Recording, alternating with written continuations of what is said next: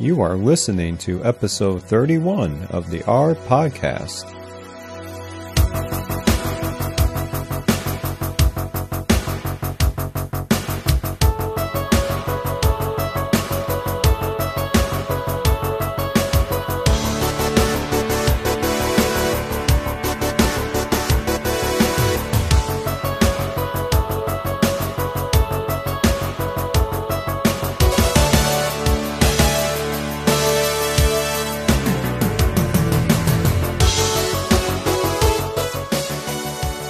Hello, and thank you so much for tuning in to episode 31 of the R Podcast.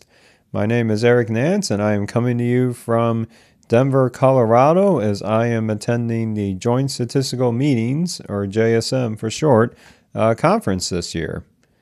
I've had a pretty well-rounded experience. I'm actually recording this on the night before I head back home, but I wanted to take a few minutes to share some of my insights from what I attended to from the sessions, and also some great conversations I've had and insights outside the sessions. So with this event, this is bringing back a lot of memories. So this is technically the third time I've been at JSM, and ironically, my first ever JSM was 11 years ago, right here in Denver. My life was a lot different back then, but this was, so if I do the math correctly, this is 2008. I was asked to present my research that I had worked on during a summer internship, and originally my supervisor was going to be flying to give it, but then she wasn't able to make it due to different reasons, and she asked me to do it. And this is a year after my internship ended, and I was trying to wrap up my dissertation, which is also an extension of that research. And then out of the blue, I got the call, and I definitely appreciated the opportunity. I thought, well, sure, why not? Young back then, you never know what you're getting into. But I do remember flying out here, and man, did I practice that presentation so much. And it wasn't very long. It was maybe 15 minutes, but that was, at that time, the first time I've ever spoken at, whether big or small audience, but more importantly, in a non-classroom setting. And I knew that in the back of my mind that if I did a decent job of this, hopefully that would maybe put a good word in for, getting a real job after that. And sure enough, yeah, things worked out well. But as I'm going in the hotel and I'm walking around to the convention center, yeah, the memories definitely flood back. And I remember during that trip, my mom was able to come join me, and we had a lot of great conversations. And she helped me practice and reassure me when I got up there, and nervous as heck, being that young kid almost still. But yeah, it was definitely surreal to be back here. And now I've been working a little bit of years. And ironically, the other thing I remember is that this was literally probably right near when I was starting to use R for the first time in a course, and not so much the very first time, but this is the time I was starting to really get into the details about R, because I talked about this way back in episode 1, but my dissertation research and my dissertation itself would not have been possible without R. And this is when I was really starting to take my learning to another level, albeit going from almost scratch over the one time series course. And yeah, now I look back to where I'm at today. Yeah, I might say I know a little bit more, but man, the world has changed a lot in the R community in terms of not just R, but the packages itself and everything around it. And these days at JSM, you see how dominant R is in many parts of the workflow. In fact, one funny thing that I remember in the past couple of days was the night I got here, they were having a little mixer poster session, and I'm walking around the exhibition hall, and I don't know the context of this statement, but one of the people at maybe one of the booths or something like that said, today R is king. And I was just almost wanting to turn around and be like, yeah, I think you're right. But I kept walking, but I was like, yeah, times have definitely changed since the first time I was at JSM for sure. So got to meet a lot of familiar faces. a lot of, people I haven't seen in a long time, and then also some new faces that I've been wanting to meet again or meet online. But I want to share some stories about kind of my experience. I'll keep this quick because I want to make sure I get you to our interview shortly. And the first day, full day I was here, I was invited to do a talk about using Shiny effectively with best practices and life sciences. And I think it went well. It seemed like the audience is really engaged, and we had lots of great questions, and the rest of the panel in that talk did a really great job too. And it was gratifying to hear our last speaker, our kind of discussant, if you will. When he did a summary of my presentation, he was quick to say, I want to share what Eric has told us with the rest of my team because, yeah, this helps with leveraging Shiny in a more effective setting and getting around what some might call limitations on how you do the processing behind it. So it was really nice to see something be useful, and hopefully we can keep some collaborations going in the future. The industry I work in is now really starting to adopt Shiny a lot.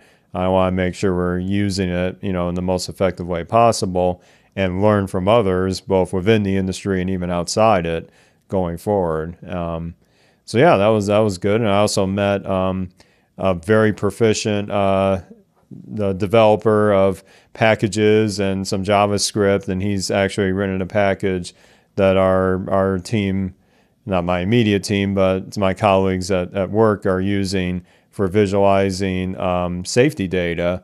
It's called Safety Graphics, and it's written by Jeremy Wildfire. So Jeremy, if you're listening to this, great job, and it's been great to meet with you, and I'm sure we'll hopefully cross paths again in the future. But yeah, it's a different time now. We are really at the forefront of hopefully harnessing interactive visualizations and Shiny and HTML widgets around that. So that's a perfect segue to talk about what was my favorite session to actually attend in the audience. And that was a panel discussion called Why JavaScript? Because when we heard the organizer of the session kind of give the motivation for it, it was from the perspective of a lot of people are either teaching statistics or been involved in just the typical statistics field, and they'd be able to go a long way without having to look at, interactive frameworks and more to the point, a different language like JavaScript. So it's more about what are the things we should be paying attention to from the statistics side of things, and is it worth the learning hurdle and everything like that. We had a great panel that was in this session. Carl Broman, who many of you know from the art community, he's given great talks in the past. He gave his insights on why JavaScript was fun, and that was interesting to see. And then Carson Sievert, who is now a software engineer on the Shiny team at our studio, he gave a slightly different take on it, where it was, yes, JavaScript is great, but we now have a lot of tooling around it that makes it a lot easier for those of us that are becoming more proficient in using R for visualization, using things like Shiny for the interactivity of web applications, and also the foundation that HTML widgets has laid for us, that a lot of these great frameworks, of course, Plotly comes to mind because Carson's been heavily involved with that, and many others, they're giving us an easy API that's, all within the R framework to give our analyses, whether it's reports or Shiny apps, that extra interactivity and not have to be JavaScript wizards to build all that.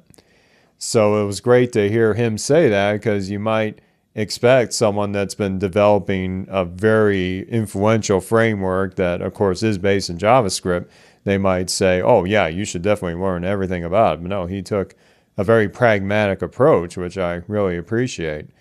And then Ramnath, who those of you may know, the author of the HTML widgets package himself, he gave a talk about his journey of the idea of how HTML widgets came to be, and he even took a chance and did a live demo of creating an HTML widget from scratch with a simple JavaScript framework that will let you put kind of a tooltip around points on a line graph. And he got it done in 6 minutes. I'm really impressed, even with maybe 1 or 2 typos, but he knew where to look, and once it was created, it's done. So what's interesting to me is that now these days, I think the time is right to embrace these technologies. But from my perspective, of course, I'm going to take what some might say the easy way out. And if things like Plotly do everything I need, my gosh, I'm going to use Plotly. But there are times where maybe these HTML widgets that have been built don't quite do everything you need. And that's when I can see there is an important need to at least have some basic knowledge of JavaScript. Certainly you don't, I'm guessing here, you don't need to be a huge expert if you're just doing simple extensions or adding some simple interactions with your Shiny app, for example. But I suppose if you wanted to get in the space of customizing something from scratch via something like D3, then you probably do want to know more details about the language. But it was a great question and answer session as well. I particularly asked about performance and some ways around that. And so Carson gave me some nice things to follow up on. And really, actually, Jeremy was sitting next to me when we were at this session. He brought up good points about, sure, you may have huge data sets, but you still need to look at best practices for how you expose that to your audience. It's not always the best case to just dump everything in one visualization. Maybe there's some summaries you can look at and let the user drill down based on those summaries. Hence, you don't necessarily need to get every single data point in a visualization. So there's definitely some responsibility to using all of this on time, and that follows with any visualization. But JavaScript is no different there. I think what people maybe get mesmerized about is the fact that now it's not just a great looking visualization, it's an interactive great looking visualization. So I've got a lot of points to ponder on that I took notes of during the session, and I think going forward I'm going to start looking at the great documentation around things like Plotly. In fact, Carson is writing, or at least revising, his online book about using Plotly with R. And there's lots of nuggets there that even for Shiny itself, if you pay attention to it, it can help make your apps even more responsive and hopefully more of a better experience for your audience. But yeah, speaking of Carson, so I've met him a few times at other conferences, but this was we had a great situation pan out where on Monday afternoon, after I had seen one of the sessions, I was shooting him a message asking if we could talk a bit, because he and Joe Cheng have authored a new package in the Shiny ecosystem called Shinymeta, which is meant to help bring a lot of reproducibility to your Shiny app, such that you can basically plug in certain switches to reactives and observers and renderers and kind of get code that you would maybe type out yourself, but it's being produced by Shiny automatically. And it's not like the Shiny code being copy-pasted. It's as if it's the code that you would write from scratch using the same data or same input artifacts, and then leveraging the package to make like an R Markdown report with a compiled like PDF or whatever have you, or even just an R script that has this code in, and you kind of do what you want afterwards. But it captures the interactions of the app at that time that you have, say, save that result. So this package is going to be huge for me personally with some of the workflows I have to deal with in my day job, to basically assure my audience for the app that we have a way to extract, at least when you finish like doing some data drilling down or finish manipulating that plot, that we can get the code that did all that interaction at that point in time, and you can put that somewhere for reproducibility. Especially in my industry, that has been a huge problem, and I'll definitely explore this more technically, likely in future episodes of the Shiny Developer Series. Now, of course, this package is early days, so I wanted to talk to him about some ideas I had on using this and being an early adopter for it.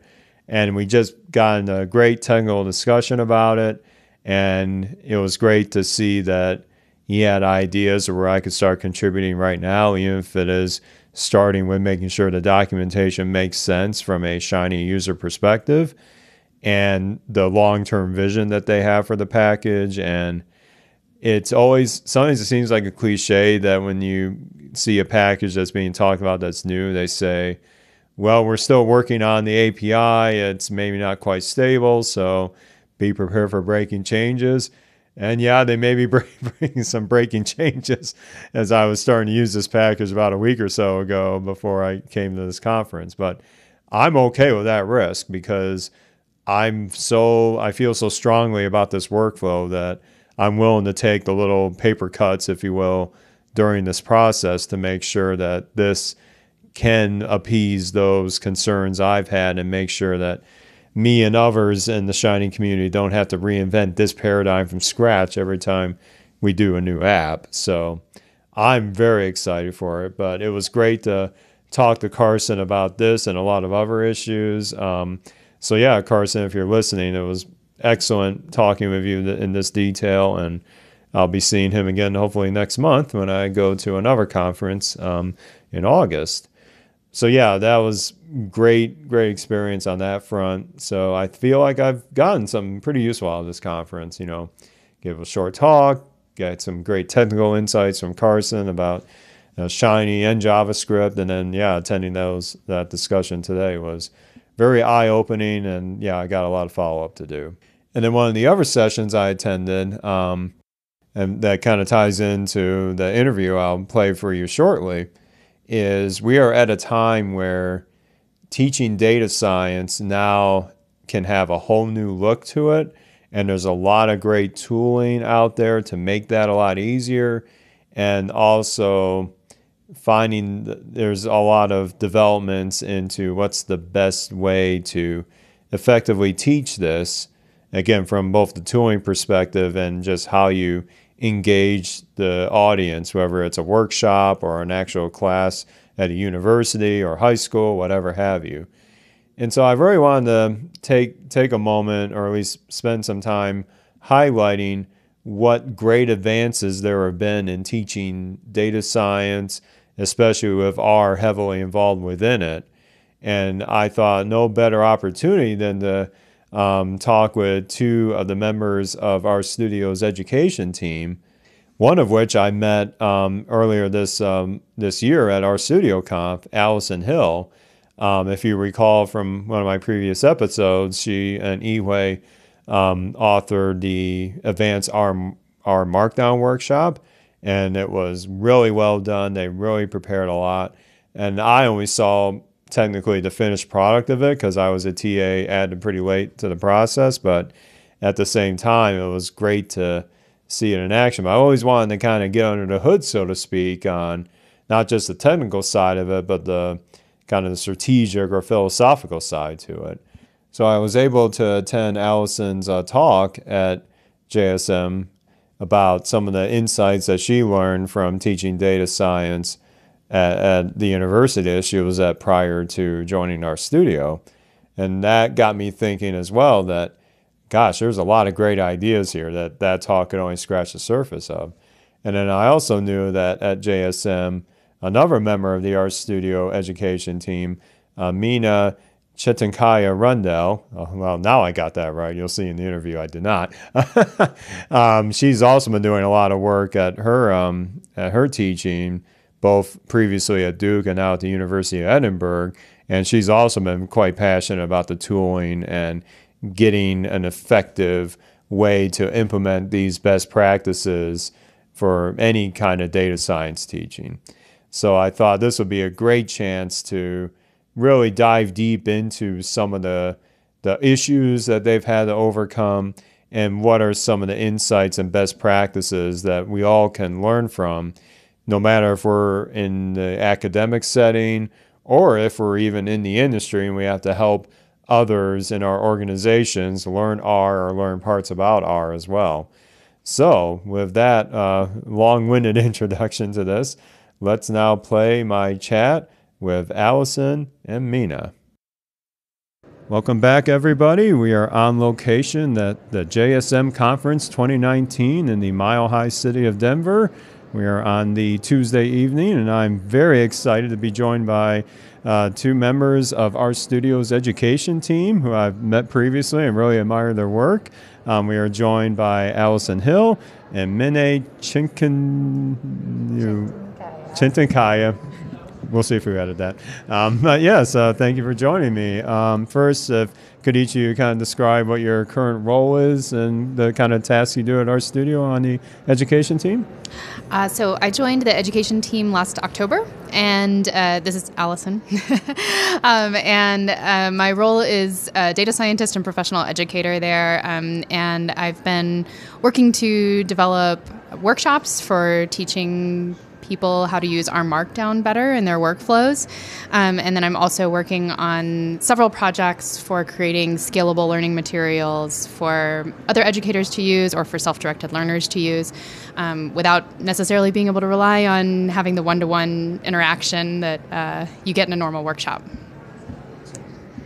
And this is Mina. I joined our studio in the summer of 2016, so it's been a while now that I think about it. I'm also on the education team, and I think I have like two primary focuses as part of my education role there. One is developing teaching materials and computing infrastructure guidance for people primarily teaching in like a university setting, so in-person setting, and running some workshops for teaching data science in that setting. And I also work with the Shiny team on developing education materials and workshops and documentation and stuff like that for Shiny as well. Great. We're going to hit on a lot of different concepts, but they're all going to tie into, I think, the awesome initiatives and efforts you all been doing to make learning easier, especially in data science with a focus being in R itself. So one thing I gleaned on your talk yesterday, Alison, and some of your previous talks, Mina, is that engaging students early on is so critical in data science, and especially when you don't have that engagement, it can be really challenging to bring them back into speed so that they can, really engage in the course material and things like that. So I'm really curious, what kind of techniques have you done previously or now that have helped you bring that engagement early on for the students so that they're motivated to keep going with what could be pretty complicated material, but hopefully make it fun for them too? I'll start. My technique for that is starting with data visualization. So I teach a lot of students who have no computing background, so this might be the first time they're writing code.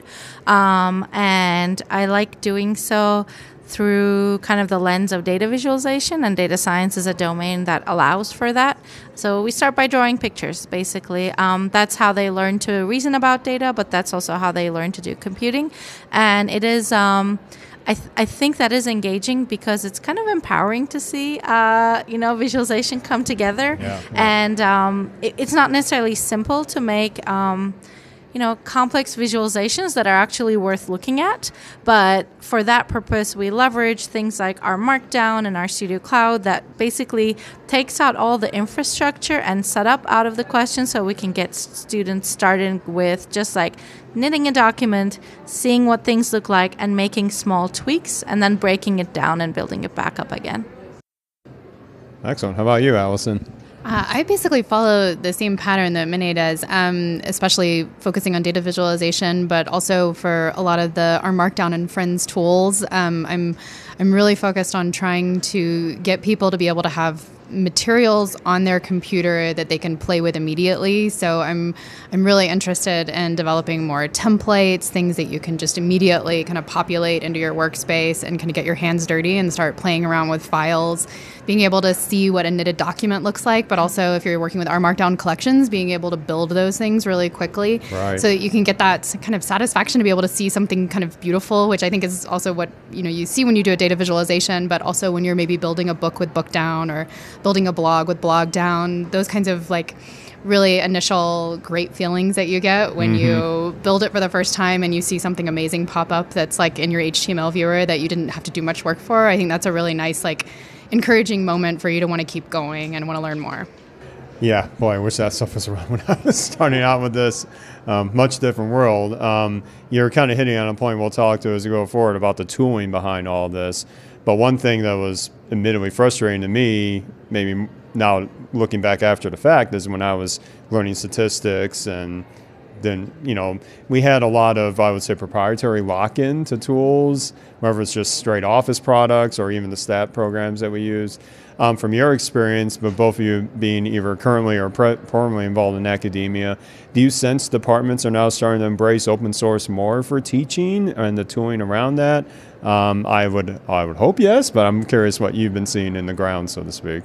I think my experience is yes, but I think at least in my experience, there was not much resistance to open source per se. I think there's resistance in general because in many departments you have faculty who don't know the open source tools. So it's not just the transition to open source tools that you think about. You have to be able to transition a faculty member to be able to teach that course. Sure. And to be able to troubleshoot and help students and feel fluent in it and be able to answer questions. And I think those are things that are harder. You need some professional development, plan for those faculty to transition, and also a motivation for them to want to change, because it's conversion of a whole course is really hard. So I guess I feel like there's multiple places of friction, and it's not so much friction that I observed, at least in my groups, as resistance to open source per se, but more as like it's an infrastructure change. You have to pay these people time to convert a whole course over to a new language, and then be able to build up the faculty to be able to support that material going forward. In my own training, like in my PhD, and then where I've worked at like teaching as well, I had not had any sort of resistance to open source, but that's because I was in the statistics domain and not in one of the departments where they're more tied to things like SAS and whatnot. So I grew up in an R environment, and then I was teaching in an R environment, so that was all fine. But I also work with a lot of other stats educators who make different choices for a variety of reasons. I think what Alison said is right. It's about change of any sort as opposed to change towards open source. But I think some things that have been helping is, first of all, the closed source companies themselves. Some of the stuff is really, some universities are simply priced out of it. Sure. They are expensive, so that's one reason for change. I think industry choosing open source tools means students want to be learning them in their undergraduate career. So that's also a reason for motivation. And also the thing that a lot of the kind of paid software products will have is an academic license that might appear free to the students because they don't have to pay. The university perhaps pays for a license. But what happens is once they graduate, they can't use it anymore.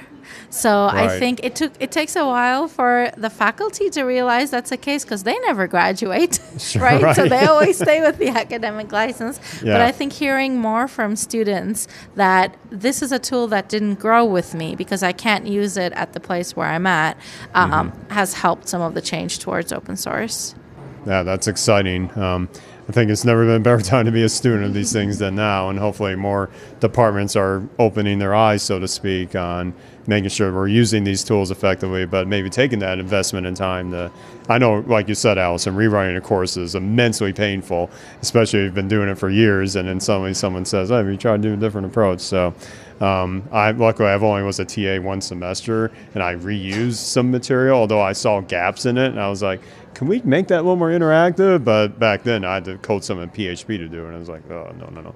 We didn't have Shiny back then, folks. I'm old, what can I say? But it's much easier with some of the tooling, I would say. Now, obviously, me not being in academia right now, me being in industry, a lot of the emphasis we do is trying to have these focus workshops to engage, either our colleagues or prospective colleagues with material. Those that listen to the show know that I was fortunate enough to be a very low-level TA for the Advanced R Markdown workshop that Alison and Iwei led earlier this year. And I got to see the finished product, so to speak, but I know there was a ton of prep work involved for that.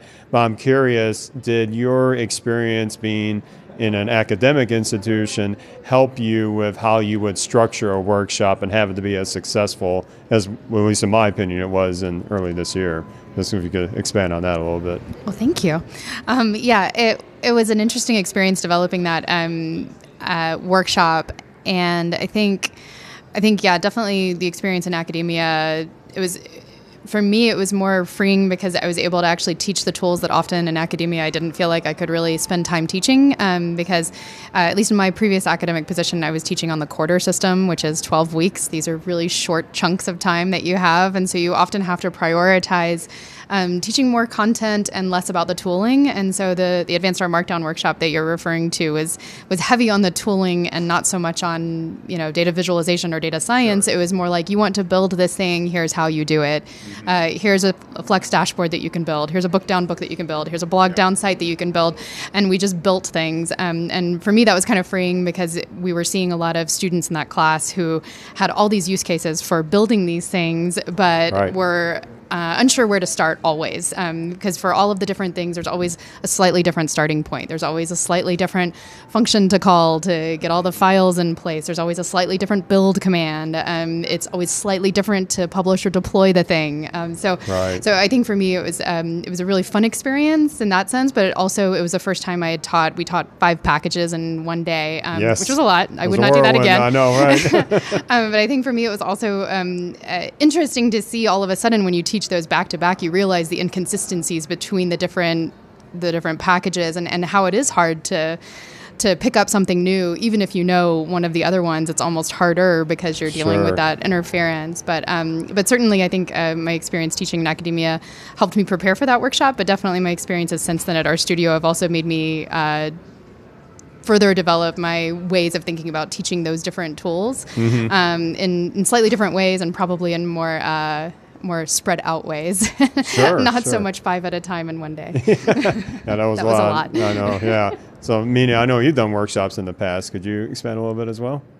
Yeah, I've done workshops. I've done at RStudio Conf, I've taught an R Markdown and Shiny workshop before. And last year, I was actually part of the team doing the teaching certification workshop. So that was a whole other experience. I had not necessarily,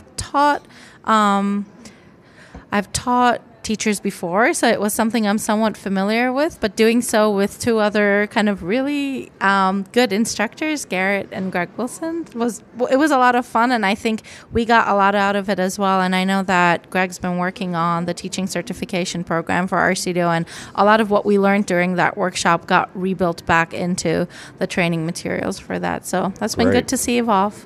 Yeah, it was exciting to see some of those efforts too. And I think whether it's a workshop or even back to a classroom setting, I do think that you can go a long way in R these days without having a lot of programming experience. Maybe you never did a language before R.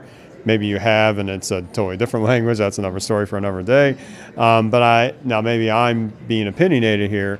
I still think it's kind of good to have a basic understanding of some maybe debugging techniques or other development concepts, because then if you have things that go haywire, you have ways to maybe troubleshoot that a little bit better.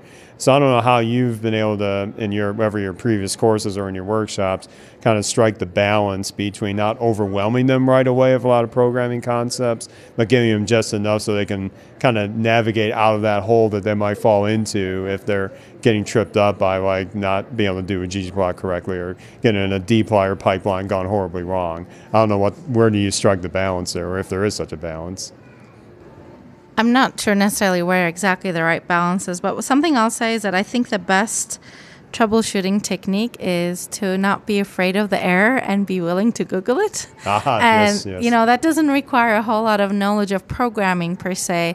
It is just actually not being afraid to ask questions when you fail. It's just you're typing the question by copying and pasting it into Google. I think one of the things that helps a lot with that is to do sorts of live coding in class, because however, good or experienced or expert user of R or any language you might be, at some point you're going to make a mistake, even if it's a small typo, and your students seeing how you reason through, oh, this must just be a typo versus no, this is an error we should Google, I think is really helpful for them to see. So exemplifying troubleshooting instead of going through like the theory of troubleshooting with them as bullet points, but instead exemplifying, I think goes a long way. And the other thing I will say is I think to be considered a competent R programmer, at some point, some of these more perhaps things that might be considered traditional CS topics will perhaps come about. My thought about all of this is it's just not all of this has to come on day one. So we don't have to start in like the chronology of things. I think we can get people doing stuff. And then I think it's really nice to create scenarios in the classroom, active learning scenarios where people will fail. Like you set them up to fail for a little bit, because you actually have a ready-made solution for them, even if that solution is, you're about to see an error. When you see it, go ahead and Google it. I think even that sentence is a lot easier the first time around than unexpectedly seeing an error. So creating these scenarios in class and having students do them a few times in a protected environment before they go home and struggle, and then telling them, you will struggle, and this is part of the deal, and exemplifying them, I think goes a long way. Excellent points. I totally agree with that. And I think one of the things that I think a lot about when I'm starting off with a new topic or, something new for a new group of learners is I've really embraced the idea of learner personas, which Greg Wilson is a big proponent of we're going on to our touch team. on that. Yeah, right. Because I think that sort of guides you to think about what are the actual problems that they'll need to solve early on. If they're going to be a person that is going to be doing, R for programming, then, maybe you'd want to prioritize those kinds of lessons earlier on. Whereas if they're a medical researcher and they're trying to use R Markdown to create a paper based on some real data from a site that they're getting data from. Sure. That's a very different problem-solving technique, and things that you'd want to teach them and prioritize. You can tell what errors they're going to run into. Like I can tell you that you're going to run into file paths as a problem. You're going to run into, things maybe with knit chunks having the duplicate names. Like there's all kinds of different errors depending on which path you pick and what tool you're teaching. So I think exemplifying the errors, showing them and being able to anticipate what they're going to run into based on their use cases is really important. And I think just as a psychologist, I think sometimes it's interesting to hear when people always kind of think, in hindsight, I wish I had known this earlier. So I think they always want to teach that earlier. Oh, sure. But that doesn't necessarily mean that the learner's path needs to follow what you kind of wish you had had, because you probably didn't have that earlier either. So it's sort of like, just because we wish we had learned it maybe a little earlier, or I wish I had known that, doesn't necessarily, negate the learning path that you were on to begin with. It doesn't mean that the order was wrong to start. Right. So, it's okay to be a little bit shocked maybe by a new piece of knowledge, or to be like, oh, wow, that's a tool I didn't know about and I wish I'd known earlier. It doesn't mean that you should have learned it on day one in addition to all the other stuff that you learned too. So I think it's kind of important not to necessarily personalize our own experiences too much and put that on other people, that they need to follow the path that I wish I had taken, because you don't know that actually would have been better for you either. Right. I do remember some moments when I was learning Shiny early on, and the concept of reactivity just whoosh, way over my head. It wasn't until the Shiny DevCon that Joe Cheng sat us down for 2 hours and drilled it into us what the methodology and the purpose of it was. And now I feel like going through that, did I learn the right way beforehand? Oh, absolutely not. But at the same time, that journey was still worth it. So sometimes it's good to have that perspective of, it's not always the right path initially, but if you are teaching this to someone else, there's a balance between showing them the right path almost too quickly and not letting them think a little on their own, so to speak. And I have been guilty of that in the past, where I've shown them the perfect solution and they're like, hey, it's magic, we're unicorns, we're all going to be happy now. And then they do something else afterwards and they break it and they have no idea where to go from there. So I've tried to be better when I do internal workshops of keeping that perspective in mind.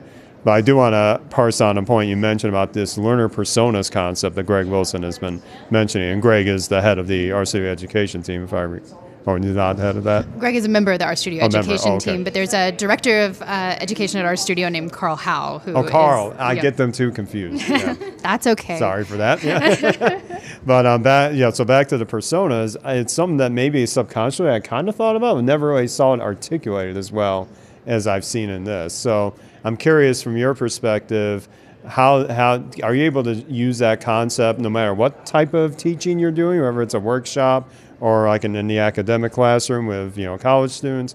How far can we take this learner persona method in terms of educating people going forward. I mean, I think you can take it far, and I think that it actually does appear in academic settings already. Now, it's not necessarily called that, but so if you're proposing a new course to teach, you'll have to fill out a form that has a question like, what is the prerequisite knowledge? Who is the intended audience? What are prerequisite courses? These are actually all types of things that go into the consideration of learner personas. I think one nice touch of learning personas in addition to that is we really have the word person in there, like kind of trying to think about the full package of what this person's needs might be in a learning environment, what their learning goals might be, as opposed to just thinking about it as what background knowledge they're coming in with. So I think in at least the academic like new course proposal form setting, it tends to get a little bit more stuck on the background knowledge and stuff like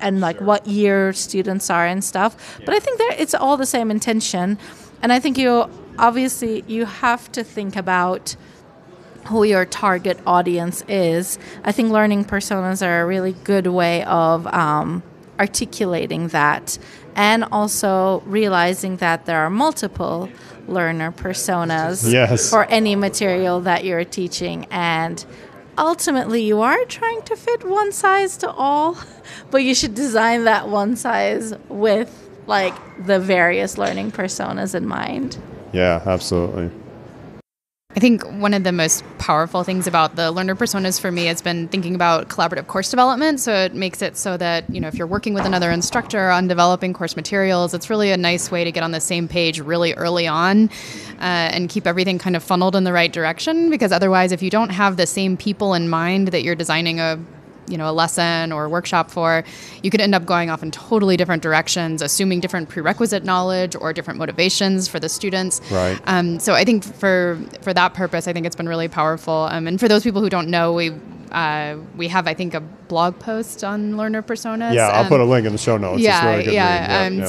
So internally, at least at our studio, we may not always share our learner personas for an individual like tutorial or workshop, but we typically try to identify like 3 learner personas that we think would benefit from this and be interested in this content. Yeah. And I think the thing that I really like about thinking about it that way is that I used to always at least have like sort of some stereotypical student in my head, which was usually like one person that may have been more of like that unicorn type of person who, is like sort of a jack of all trades. And this makes you kind of put them into bins a little bit and say like, okay, so there's these 3 people, and I need to make sure that at least those three people would be happy if they were taking my course. And even if only those 3 people were happy, that's better than 1. And so that's kind of been a powerful concept for me in thinking about developing materials is you can't please everybody. You're not going to be everything to everyone. But if you're everything to these 3 people, then you've covered at least 3 people. And what you can hope for is that those personas, encompass more than one person each, right? Right. So it's been really kind of powerful to help you free up a little bit of cognitive energy to be able to focus on the things that matter when you're developing content.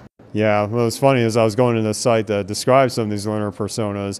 There was one in particular that was literally about my industry of somebody that was very resistant to learning something new like R, where they were able to get their job in another language and there's no real motivation to learn. So it is, and I deal with that audience most of the time. It's like, how do I motivate them to show that there's another side to this, that if you just invest a little bit, you'll be able to do a lot more potentially. But easier said than done. But it was great to see that articulated in such a nice way that I hope those that are either teaching, whether it's a small thing or a bigger effort, can take knowledge of that.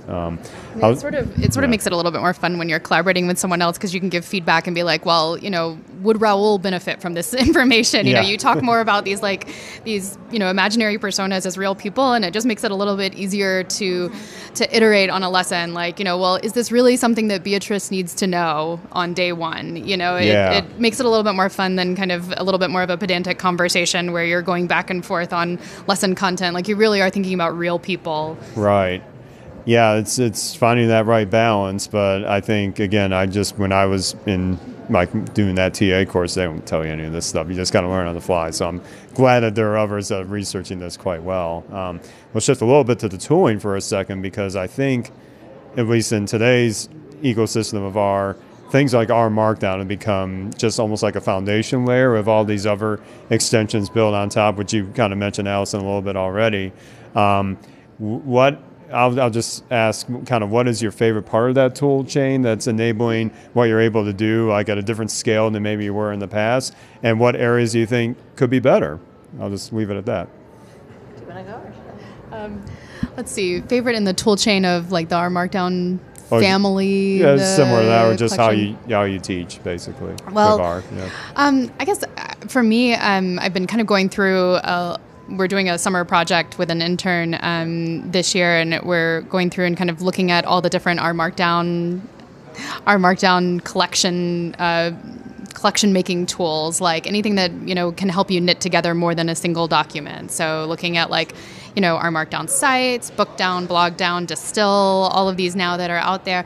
And we've been kind of comparing notes on like the positives and the negatives. And that's been sort of fun to see, and thinking about different use cases for different kinds of people. And so I've been excited about Bookdown recently for a number of reasons. We're building a book for educators in Bookdown, and that's been really fun to see how an intern that I'm working with is making like intense customizations to Bookdown. Cool. That are making it really much more fun and usable for me to use, and it's sort of changed my mind about Bookdown a little bit for myself, because I always had defaulted to Blogdown previously because I really liked the structure of a Blogdown project. But it's also been really interesting to think about different people's approaches to workflows and sense of organizing their projects. So I think all of the different kind of packages for developing multiple R Markdown tools have different ways that their directory is going to get structured. And so we've been kind of thinking a little bit more about like, when it's just a dump of a bunch of documents, like, how tolerant are you of that? And how much do you want to update that, and kind of building on that and trying to figure out what's like an actual progression that would be helpful for someone to maybe build up to Blogdown or things like that. So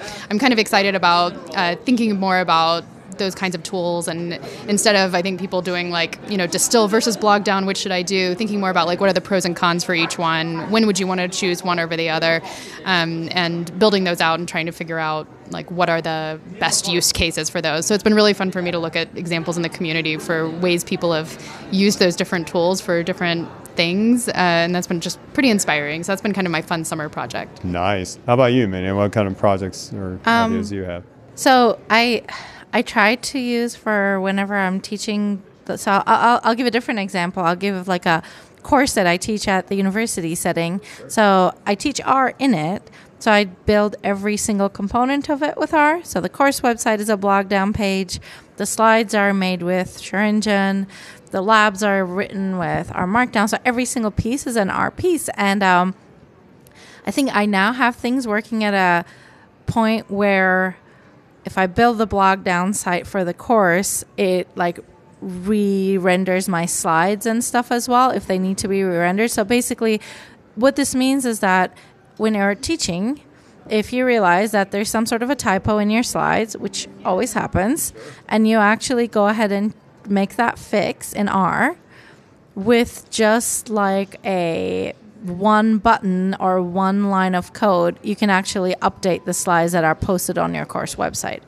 I think that's like really nice, because in the past I remember if you think about a completely different workflow, if you have slides for teaching that say you made in Keynote, which I love for other reasons, you would have to probably export it out to a PDF, drag that PDF into a website, wait for it to upload, right? So these are not necessarily like bad things, and they're not things you can't live with, but it's so nice to see that whole ecosystem. And one of the things I like about it is that in an introductory data science course, I don't teach people Blogdown. I mean, they use R Markdown, but I don't teach people Blogdown and stuff like that.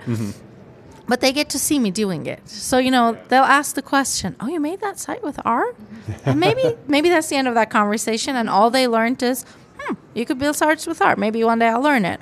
Or sometimes what happens is I'll come to office hours and be like, how'd you do that? Show me. And I think that's like such a nice thing to be able to show, even though it's not part of the course that I'm teaching. And the fact that these things work together is really nice. Now, on the other side, sometimes the internal plumbing of these things can be confusing. And the other thing that I will quote unquote complain about, but I will fully accept that it is me who brings it on, is I try to customize things. I like things in a certain color palette. When I teach, I try to use the Pantone colors of the season for my website, so I have to update them. Well, that means I have to write some stuff in CSS, which I never learned. I don't know if I'm refusing to learn it. Every year I ask myself, if I just made myself like sit down and learn it for a week, will the pain go away the rest of my life? Maybe it doesn't. So I get into this rut of almost like knowing just too much to be harmful, but not enough to be able to get around things quickly. So I don't know whose fault it is, but I do in my heart wish some of this was a little bit easier to customize without having to feel like I should be a CSS expert. Yeah, I feel exactly the same way you do, because I've been, in fact, you mentioned sharing for helping your slides.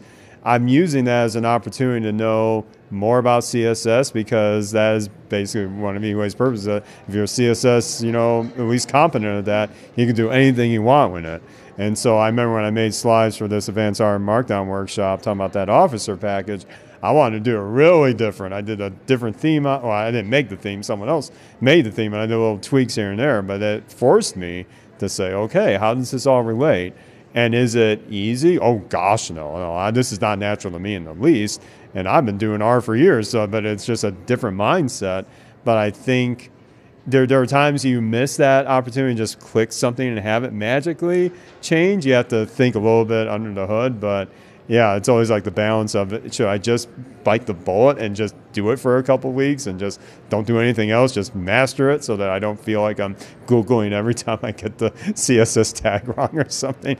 I don't know if you all had that too, but I always feel like a deer in headlights sometimes. So I feel like that's actually one of the things that I feel like in my ideal world, we would do a much better job at giving people at least like a template structure for being able to customize those things. Because especially when you're in a company or an academic institution, you want to be able to have the logo, or there's a style guide.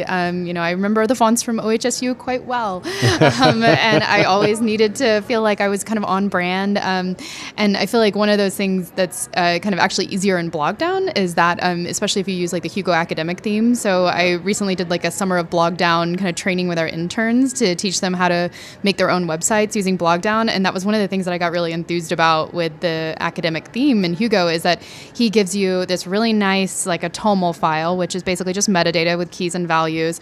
But he sort of extrapolates out from the CSS the main things that you'd want to change, like the main body font, the main nav color, the link color, the hover color.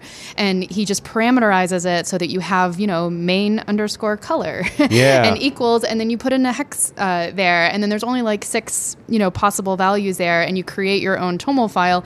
And then that gets parsed into the CSS, but you don't actually have to touch the CSS file. And I feel like that's actually a really powerful thing that I wish we could do that for more of the down family, I guess, is being able to say like, okay, if you wanted to customize, like we could isolate these like 10 or so things that probably you're going to want to change if you want to have any control over the looks of your document and you don't want it to look like the default template.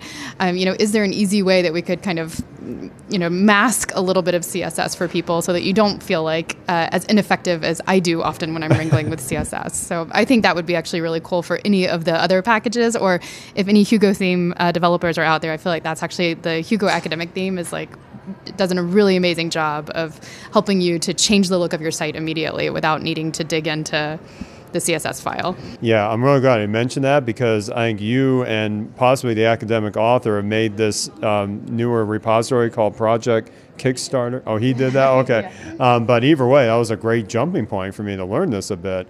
And I actually used the academic thing for my sister effort, the Shiny Developer Series. It's worked really well for me. I was able to put video embeds in there too, and it's all nice and clean, and I didn't have to fuss with it much after I got that initial post template set up. So I'm really glad that Hugo in particular has all these different things, but I'd say the academic thing can probably fit a lot of needs for a lot of people. So we'll put a link to that in the show notes as well. So I'm going to kind of wrap this up with more of a fun question. All three of us are parents of small kids, and I've always been curious from your perspectives if you want them to get into data science, and what kind of things how would you maybe approach that a bit? I know it's an odd one, but. Who wants to tackle that?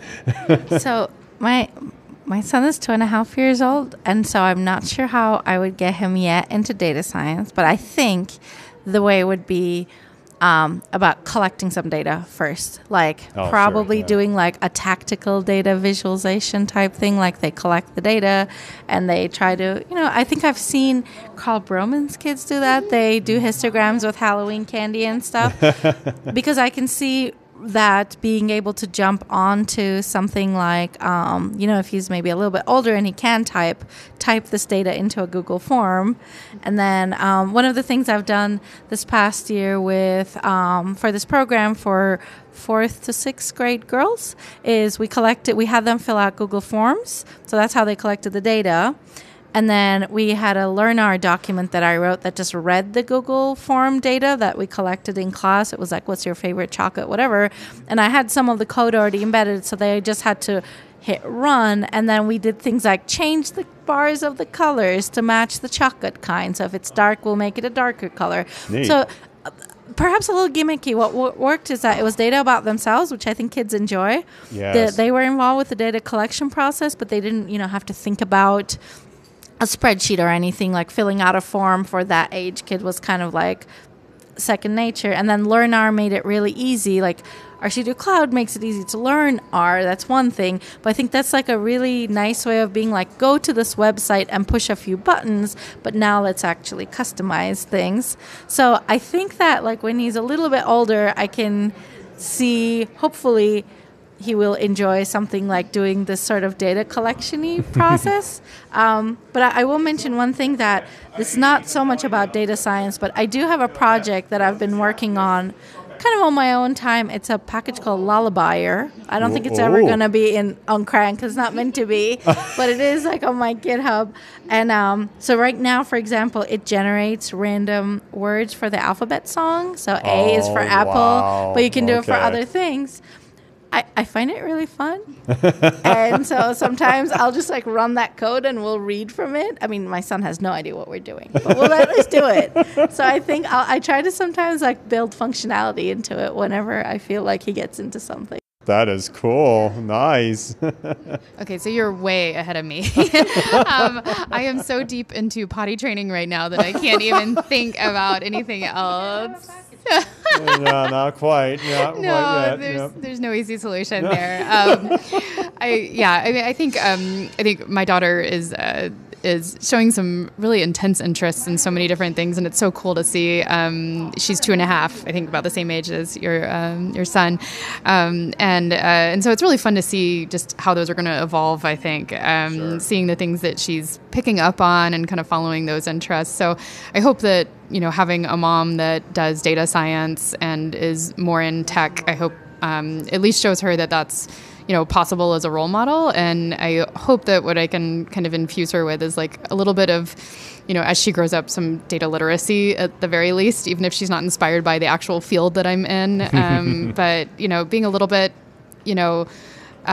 with a healthy bit of skepticism, I guess, about data and, understanding where it came from, the provenance of it, who's taking care of this data, who's touched it, what assumptions were made, things like that. I really hope that at the very least I can kind of teach her to think along those lines, whatever she ends up doing. She's really into music right now. She's like got a little play piano and she loves like hitting the keys and singing at the same time. So cool. I'm just hoping that she's just going to keep following her passions and maybe they'll end up aligning with my own. But at the very least, I hope I can teach her how to think about data in a way that's smart. Yeah, well, I'm kind of going a little slowly on this, but my oldest is really into Legos, as many kids are. So what I try to do is show them a hook of, well, Legos is not just about the bricks. There's actually data behind the bricks, so to speak. And what better way for me to do that was to make a Shiny app. And this actually informed my Shiny contest submission, where I took a package from Ryan Timp, who made the BrickR package. He's still iterating on it a lot. I made a Shiny app that simply used his functions to let him upload a picture and turn into a Lego mosaic that he could potentially build later on. But I figured, well, if I show him something visual, kind of like what you were all saying earlier, hit him with a nice visual and show him ways of tweaking it, Sure, that app is way more complex than any 7-year-old should probably deal with, but the idea is that this is the stuff we can create with this tooling, and data is behind it and through. So I'm going to try and use examples like that to get the hook. Still, he saw it once, and now he doesn't want to see it again for now. But maybe when he's a little older, we'll get there. But yeah, those are great stories. So before we completely wrap up, why don't you tell our listeners kind of the best ways to get in touch with you if they want to ask you about the work you're doing and what kind of things you're working on currently? This is Alison again. I am working basically in the open on the RStudio-Education GitHub organization, so you can track and see kind of the workshops that we're working on. I try to label the ones that I'm working on actively as in progress. So keep in mind that I do not have the ability to make those private. So you're seeing me live working. I'm iterating and changing, but I like to use GitHub in my workflows to maintain version control, so you can see what we're working on, but keep in mind that those are not necessarily finished products yet. And I'm excited. At the end of the summer, we hope to have a project called RStudio for Education, which will be some tools for educators around using R and RStudio and R Markdown. So look out for that. But getting in touch, I'm on Twitter. I am aprez-hill, A-P-R-E-S Hill, because my maiden name was Presmanis. So it's not April, as some people think. It's Aprez Hill. And then I'm also Alison at rstudio.com if you want to get in touch. Yeah, Twitter is a good place to get in touch with me. I'm Mina Bojek. If you have any listeners from Turkey, they know what that means. Otherwise, it's just a random string of letters that starts with my name. It means Mina Bug. That's what my sister used to call me. It is not at all professional. And I'm also Mina at rstudio.com. And I think over the summer, I'll continue to iterate on the data science course in a box project as I both ramp up for my academic teaching in the fall. And also, I got to present on it a few times over the summer, and I've gotten some more interest in it. And faculty have been getting in touch. They've been using it, but also have been including issues. Great. So that's probably what I'm going to be working on mostly. Cool. Yeah. We'll put a link to that in the show notes. That's a really great project. Keep an eye on it too. Well, thanks both of you for joining me. I know it takes a lot of your time for doing this, but I've really been admiring your efforts, and I'll be keeping that eye on that repo closely and what you do going forward. So, all right, everybody, we'll be back right after this. Okay, well, I hope you enjoyed that discussion we had. I do apologize for maybe the noise level you may hear on that recording.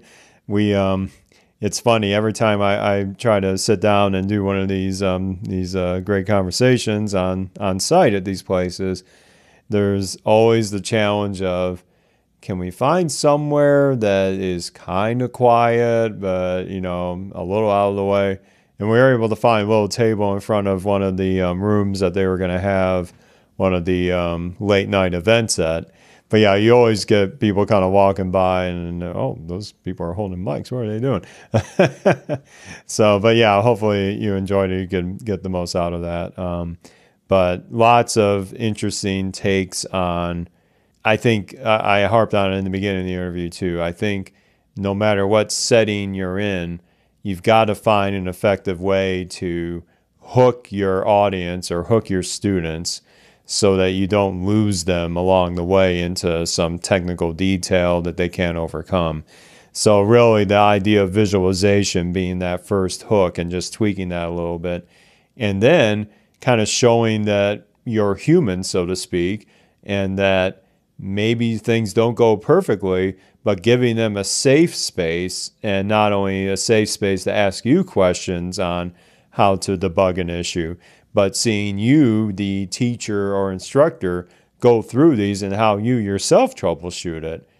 I think that's missing from a lot of tutorials you see online, but I'm hoping that with the advent of things like, what in the R tooling itself, packages like Learn R that let you and your students like try out code and see if it breaks or not, but they let you kind of try again, get hints and things like that. But I think giving them a little glimpse on what you've learned in debugging or troubleshooting issues can go a long way than to just turn them loose on something without having that safe environment to ask without, feeling ashamed of it, but also seeing that all of us that have been doing this, no matter how long or how short we've been using R, we all have to deal with this once in a while.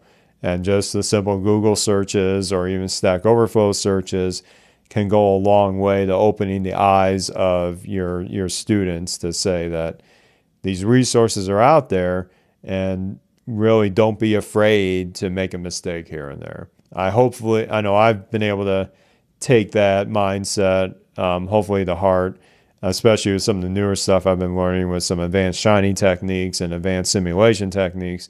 I tend to fail a lot, so it's good to be able to navigate through that, but hopefully I can help others that when I do these little internal workshops or maybe a future workshop at one of these conferences, who knows, I can help them navigate these issues as well. So I think there's a lot of good things to take away from that conversation, and we'll have links to all those great resources that Alison and Mina mentioned in the show notes as well. So yeah, I think that's going to wrap up episode 31. I have to get packing soon. I have an early flight tomorrow, but again, JSM, it's always, it's different than other conferences. It's definitely got a more traditional vibe to it, although I do see some newer thinking emerging in certain topics. But as you can imagine, it's definitely a heavily academic influence conference. You do see a lot of industry stuff as well, I must say. But the vibe can be different than you might see at something like RStudio Conf or UseR. But in any event, I was able to, again, get lots of great things out of my experience, and hopefully others that attend are able to get great experiences as well. And I hope you enjoyed hearing some of my takeaways, and maybe it gives you ideas to pursue going forward. So yeah, hopefully we'll be back with episode 32 sooner than later. Until then, please feel free to send me your feedback on the show at the contact page at r-podcast.org/contact. And yes, that site is definitely powered by BlogDown. I've mentioned that before, and I'm very happy with it. And then if you want to reach out on social media, our Twitter account is @thercast. And also keep an eye out for a future Shiny Developer Series webinar coming up in early August. We will be very excited to talk about user interfaces more in depth with David Grandin. I'm really excited for that session. And yeah, definitely keep in touch, and hopefully we'll enjoy the rest of the episodes. So until next time. End of line.